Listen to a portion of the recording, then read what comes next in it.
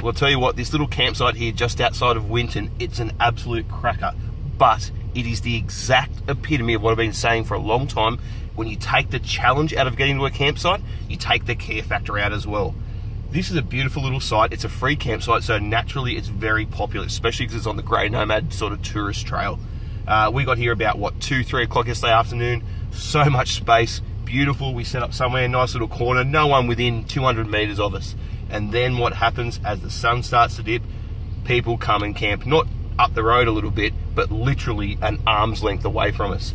Now, it wouldn't have been the worst thing in the world. I'm not that stressed about it, but around midnight, get woken up by drunk idiots on the other side of the campsite cranking the music. Now, I love Led Zeppelin, but not at midnight. So finally get up, I abuse the hell out of them, get them to turn the music off. Finally, they are blind.